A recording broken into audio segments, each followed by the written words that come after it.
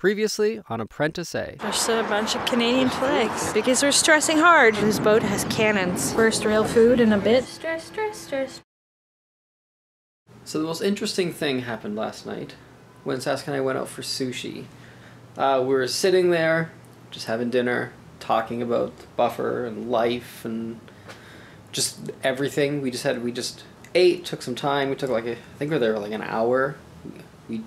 I barely ate anything. I ate like 6 pieces of sushi, which is an embarrassing amount. Luckily, I got it to go and ate the rest tonight, which is still very tasty today. But we were just there hanging out, ate a little bit of food, and there was this guy behind us, like one table over, and he was pretty old. He was like sitting in a walker facing the window, and so he was kind of like staring at us. He was like looking at us eating, which was like a little weird at the beginning, but you just kind of phase him out. Let's talk about the guy. Yeah. And then it was right near the end of we were just about to leave, and then like he dropped his glasses on the ground. Mm-hmm. I didn't really pay attention to what he was doing, but he was this old guy. He was in like a thing, and I guess he had papers around. I'm not really quite sure what the papers were because I didn't really look. He wasn't eating. He wasn't eating. He was just like, there. There was like spreadsheets. Yeah, I don't know what he was doing, but he was there. And he was old, and he was in this chair, and he was there alone, and then he dropped his glasses and they kind of like slid on the ground, and I just went and picked up, handed him the glasses. And then he just gave me this like knowing smile, and then was like, "I pegged you for the man that would do that," and I was like, "Pick up your glass," like, "Yeah, of course."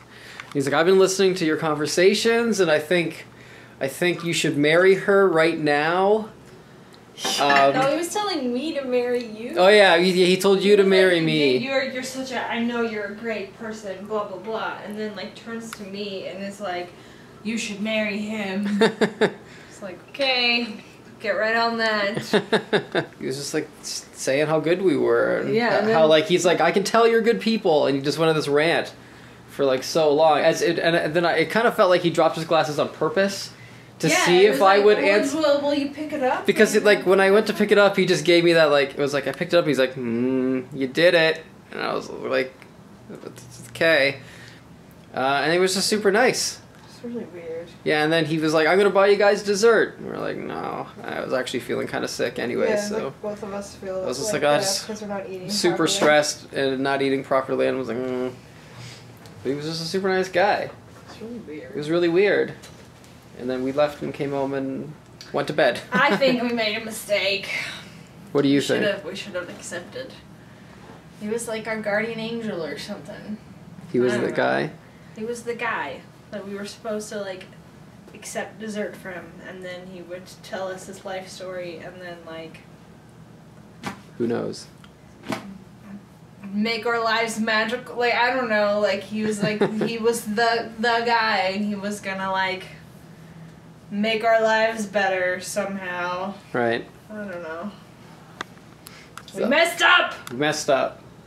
On that note, one thing that I've been thinking a lot about recently is the, like, multiple realities, multiple universes. Oh, yeah. Of just, like, universe A and universe B and, like, the crossroads. Where, like, what if we stayed and had dessert with that guy? Right.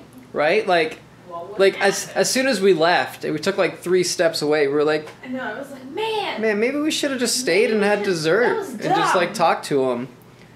But at the time, we were just sitting there feeling kind of gross, so we were just like, we just kind of wanted to leave. So it's like, what difference in universes would that have created? It was like we went to this party once and met this person.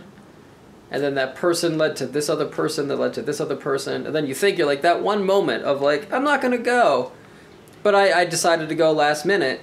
You know, that whole chain reaction just from that one event. I think about that sometimes in the sense of my parents decided to move to Canada.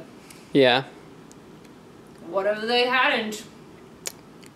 Yeah. What if they just didn't move to Canada? You wouldn't be here. No, I wouldn't. This whole situation wouldn't be here. It just wouldn't be a thing. Yeah. Or maybe it would. Maybe I would have decided to go to school in Canada. Like, I don't. Yeah, I don't think so. I think you would have stayed in Holland. Yeah, so.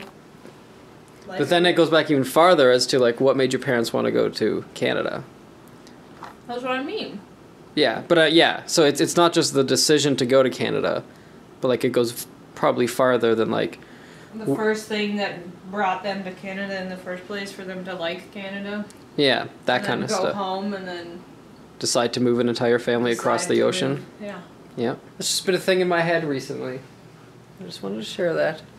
I wanted to share that story about last night because I thought it was just really neat. Other than that, I think that's it. What's it? I think that's it for today.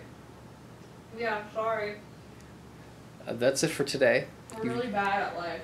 It's just been, the past couple days have been really busy. Busy and stressful? Really stressful, really busy, just hammering a lot of work, trying to get everything done. So there hasn't been a lot going on, but I want to give you this quick update. And this story I thought was pretty neat. You got some personal one-on-one time. All right, I'm gonna go to bed because it's 12:30. I'm feeling pretty sleepy. I'm tired. Oh yeah. And tomorrow's Sunday, I think. True. Cool. So Sunday, we'll get a bunch of stuff done then. And then next week is buffer week. So hold on to your butts. Home is where the bar is.